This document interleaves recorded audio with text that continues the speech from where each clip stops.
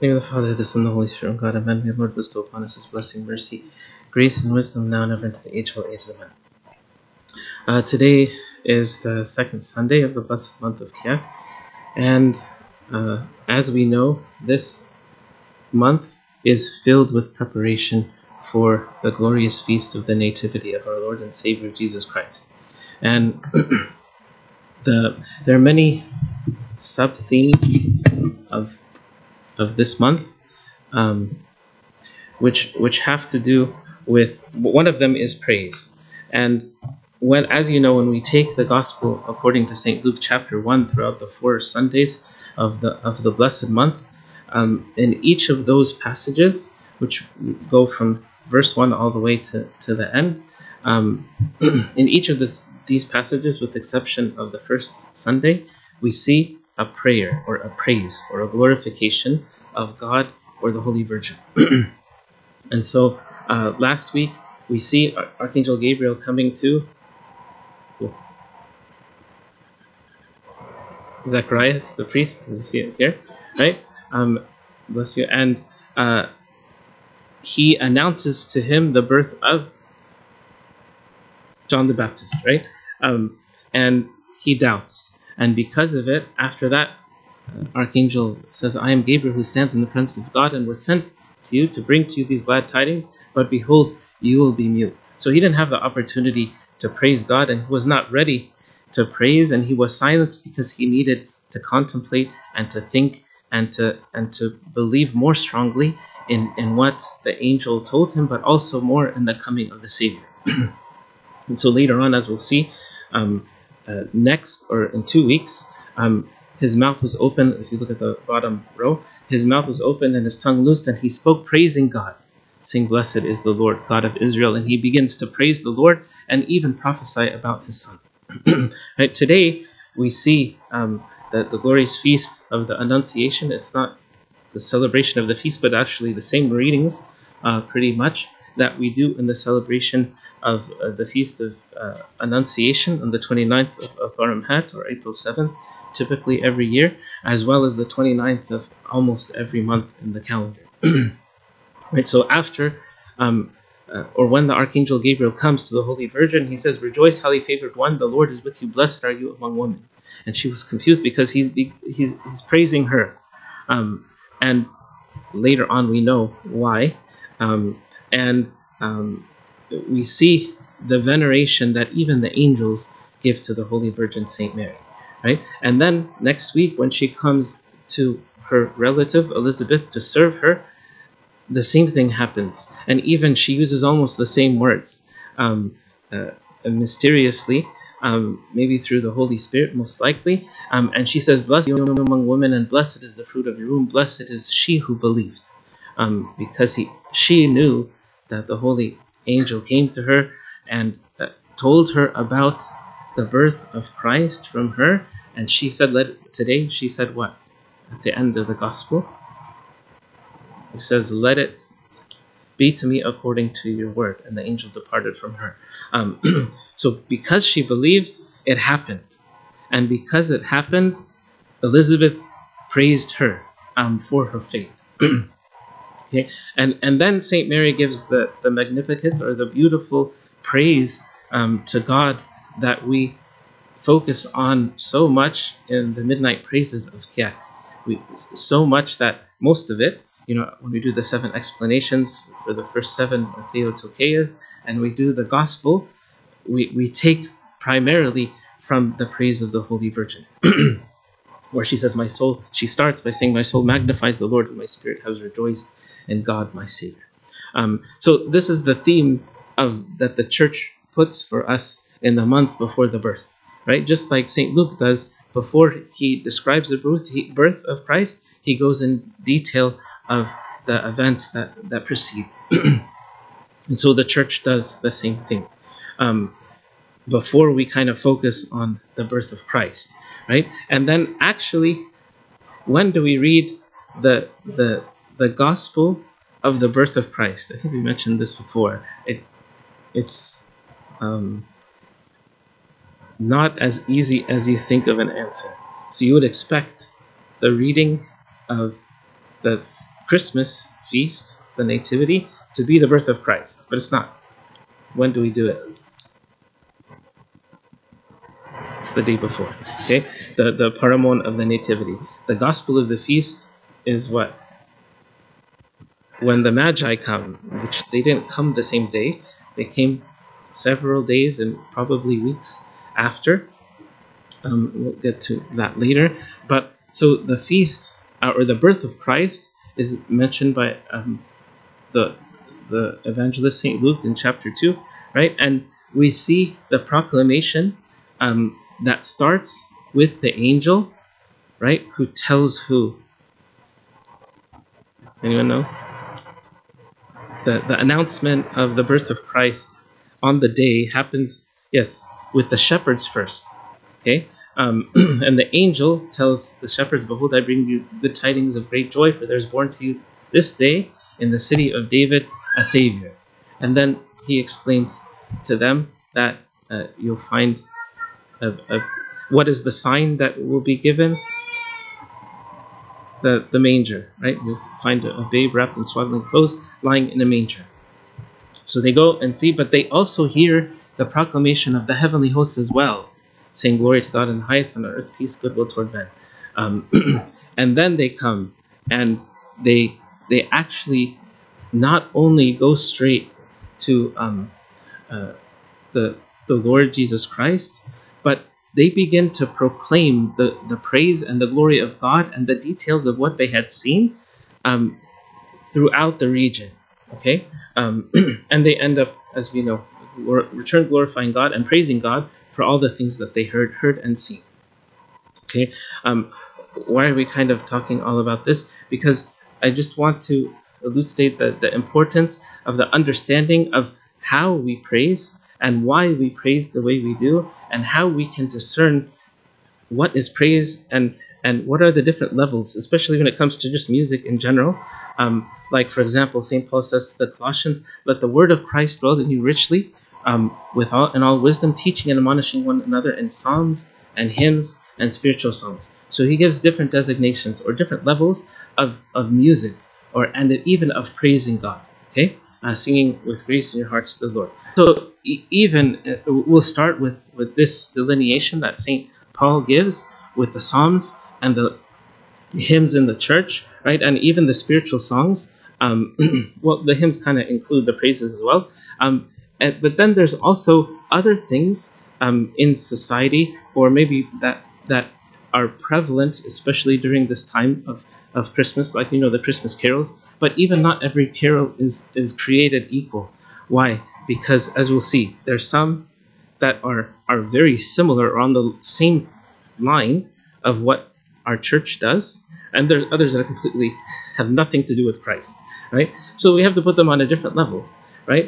And that also goes with the secular music as well. But today we'll focus more on the praise of God, right? Especially His birth, right? So again, we say, like, there's holiday songs, but then there's Christmas carols. And if you look at the history, again, this has nothing to do with the Orthodox Church, but some people say, well, why can't we sing it? Why? Okay, we can't sing it in the church, but why can't we sing at home? There's nothing wrong with doing that, right? But there's a difference. So, like the Christmas carols, for example, they're traditional. They started in the Christian churches in most likely in Europe, right? 200-300 years ago. They're based on Scripture, and the purpose is to praise God as well as to bring the joy of the birth of the Lord to the community, to the people around, especially during the cold months or the times where people are not feeling well. Okay, so they have a lot more depth than the songs that have to do with Santa and things like that, right? So again, why are we doing this? Because I'll give some examples just to show you so that we understand the difference. Okay, and hopefully we can apply this to all types of music, because again, not all music is created equal, and there's some that glorify God, there's some that do the opposite, and there's some that are kind of just in between. Okay, so for example, Joy to the World, this is based on Psalms. So if it's based on the Psalm, then we know the text is appropriate for the most part, right? And hold the purpose of the coming of Christ is for our hearts, as it says, to prepare room for Christ, or all the room, not just a small corner in our heart, but the whole heart, right? And for the sins to be eliminated, because as we have been reading in the scriptures of today, has to deal with the coming of Christ from heaven for us, for our salvation, for our sins to be forgiven. We know this, right? But that was the purpose, and so when we see the birth, we should remember all of this. Okay, so that's one example, right? Another, I'll just go through a few, right? I'm not going to go through all of them, but just so that we have discernment, and we use these to glorify God and to praise Him, right? So, for example, I'm not going to sing or put all of the words, but the idea of the lamb that sees the star, so this is the witness of the birth of Christ, and the shepherd who hears, or as we described before, hears the voice of angels, and then the mighty kings who see and believe and travel to offer, right? And then to all of us, we have to receive, peace, goodness, and light from the King of Kings, right? Very, very nice. Okay, I'm not, again, trying to encourage for us to do this here. That's completely inappropriate, because we have our own, and as we'll see, our own are, in a sense, richer and fuller. And so what we do, or what is done in society is good, but ours is better, right? And you can have that as supplemental, but there's some necessary things that the church does not gloss over. Okay, another one for 12 Days of Christmas. Actually, this they say, I'm not 100% sure, but they say a few hundred years ago, during the time of when Christianity was not easily proclaimed in public in certain areas in Europe, so they came up supposedly with this carol to describe to the new believers, or the people who want, the catechists who want to be baptized in the Lord, the main doctrines of the church, or the focus on the important things that have to do with salvation before they were baptized, right? So there's symbols here for all of these things. I won't go into them, but and a lot of them we also in the Orthodox Church use the numbers for the same thing. Some more than others. Okay, so you just have that. Okay, but then, like we said, with any type of music, we have to be discerning. As St. John says in his epistle, test the spirits to see whether they are of God. Okay, and so some people say, well, first of all, just look at the words. What are the words saying, and what are they teaching, and what is the message that is being proclaimed? Again, this can apply to all types of music. And some people will say, I'll just listen to the music, but I won't listen to the words. There's a danger in that, right? And even, do you know how Arius spread his heresy throughout the world? He was a priest, actually, in the church before he got condemned and excommunicated, and what happened to him. But how did he try to spread his false belief about Christ not being begotten of the Father before all ages? He used music. Okay, so that's why you have to. Oh, the music is nice, it's catchy, but make sure the words are godly, or that they are not distracting you or teaching you or placing inside of you something that is not holy. We have to be careful. Okay, so because these words end up shaping our thoughts and our beliefs and our actions and our attitudes, so we have to be careful, right? And then other people will say, well, I like the tune, so I'll get any nice words and replace it. Like, for example, say, okay, fine, I'll just take the words of the church and apply it to secular music. That's a danger too. Okay, even Beethoven, he said, music is the language of the spirit. So anyone can utilize this as a tool to invoke certain emotions and feelings and attitudes as well. Okay, There's joyful tunes and there's sad tunes. Even in the church, we have, based on the time of the year, we change the tune to invoke a certain, not emotion, but attitude or direction of the Spirit. Okay, and then the last thing has to do is, well, what is the background of this thing? Who wrote it, when, why, what is it mainly about? And so these are the things that we use. Okay, so this is, I think, just important in general when it comes to music that we have to be careful about. So here's just another example. Again, it's a nice song and everything, but theologically it's very incorrect. And the person who wrote it, it was only about maybe 20 years ago, and they say, oh, what did you think about it? Well, I just imagine me sitting coffee with St. Mary, and what are the questions I'm going to ask her? Okay, that's different than what we were saying before about the purpose of praising God. And a lot of those carols were put in the church, their churches, right? So it was a praise.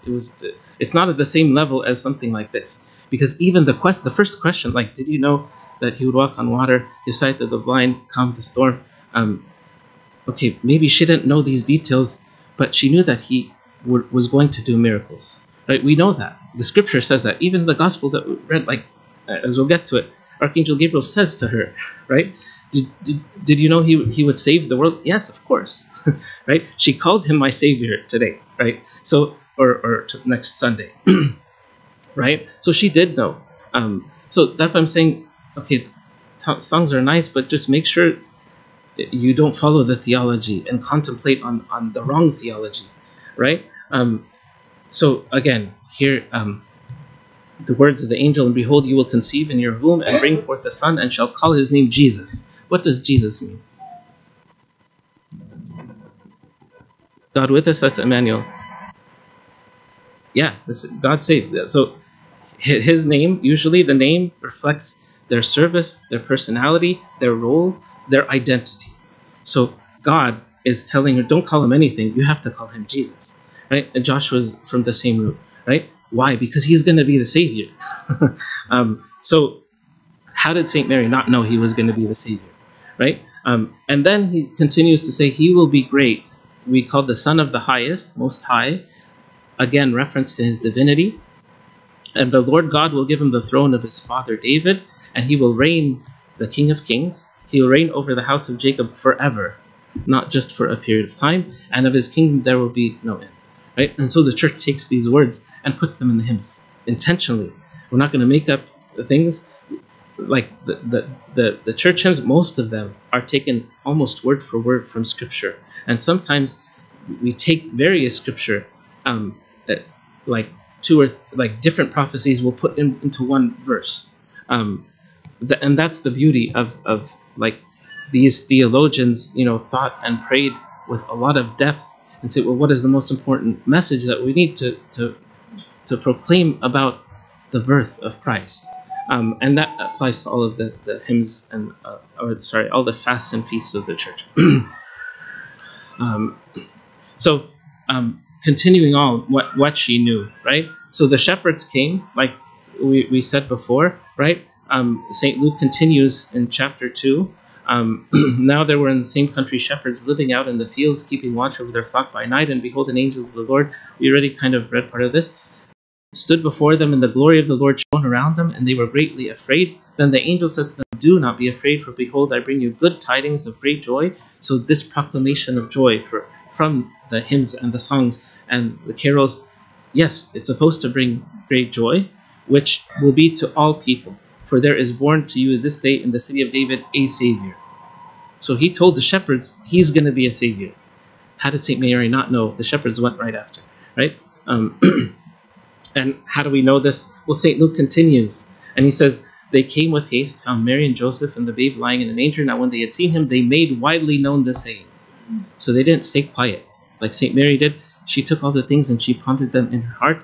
And she wasn't an apostle. She wasn't preaching by words. Just she kept all these things and pondered them in her heart. That's what we have to do with the scripture. That's what we have to do with the hymns. That's what we have to do with the psalms and the spiritual songs. Right? And then they returned as we read before. So this is this is important for us to grow internally. So it's kind of like the seeds. We don't just throw seeds on the top and say, oh, that's nice, right? Maybe they'll grow. No, you have to bury them deep and water them, right? And keep watering them and making sure they're protected so that they will grow and bear fruit. So this is what we do with the scripture. This is what we do with the hymns. This is what we do with the spiritual songs. And for example, like the burning bush, that song, that praise that we do in the evening, but actually it's almost a spin-off of the Thursday Theotokea, which we do every week in the midnight praise. So in the midnight praise, there's a hymn called the Theotokea, which is primarily focusing on the veneration of the Holy Virgin Mary, who gave birth to our Savior, right? And every day of the week, it's kind of like a different theme. So the Thursday one starts like this by saying, the bush which Moses had seen in the wilderness and the fire that was in it did not burn its branches. We know this from Exodus. This is a symbol of Mary. We don't know this from Exodus, right? The undefiled virgin, which the word of the Father, Christ, the Logos, came and took flesh from her, right? The fire of his divinity did not burn the womb of the virgin. This is what we say in the praise that you're all familiar with. But the church uses the hymns and the songs and the music to go deeper into the theology. And that's why we say, who wrote it? What type of theologian is their theology correct or not? Because it's going to affect me, right? And after she gave birth to him, she remained a virgin. He did not cease to be divine. So this was a heresy. It still is, right? Some people saying, oh, he stopped being God when he came down. Or some people don't even believe that he was God at all. We know this, right? He came and became the Son of Man, so his full humanity as well. For he is the true God who came and saved us. Again, there's the Savior. So, I mean, this is just one small passage from one small hymn that the church offers to us. But see the depth. This is why we should be proud of the tradition, the holy tradition in the Orthodox Church. It can't be compared. Other things, it's nice, but this is better, right? Friday Theotokea. He took what is ours. What did he take from the Holy Virgin? Humanity, right? Is fully human, and gave us what is his. This is where some heresies start. He gave us to be partakers of the divine nature, and we're children of God by grace, not by nature. Okay, so that's a whole other talk, right?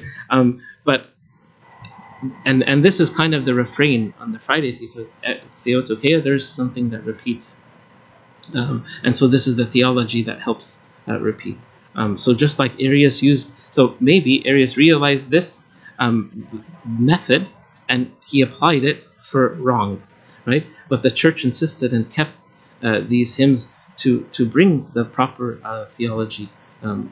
So because, like one of the fathers says, a true theologian will truly pray, and someone who truly prays is truly a theologian, right?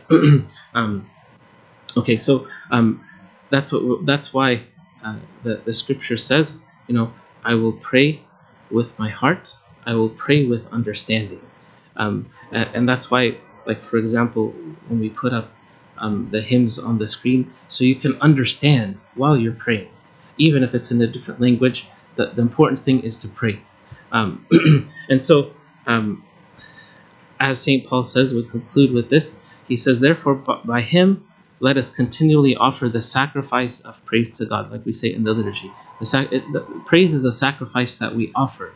Just like the three magi came and offered gifts of gold, frankincense, and myrrh, we offer ourselves, we offer our time, we offer our praise, we offer our hearts. Of course, it's nothing compared to what he has offered us, but this is what we can do. And so we offer the sacrifice of praise in the right way, with the right understanding, and with the right mindset. May the Lord give us the sacrifice of praise and the blessings of this time, so we could truly prepare for him to enter into our heart, not just for a day or a season, but forever, that we may live with him forever. Glory be to him now and to the age of all ages.